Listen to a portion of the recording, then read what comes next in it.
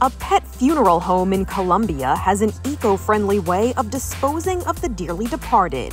It turns them into fertilizer. The Pleia funeral house in the city of Medellin is a new sort of mortuary. When a pet has died, they collect the body of the deceased and bring it back to their facility. They'll make a paw print as a keepsake.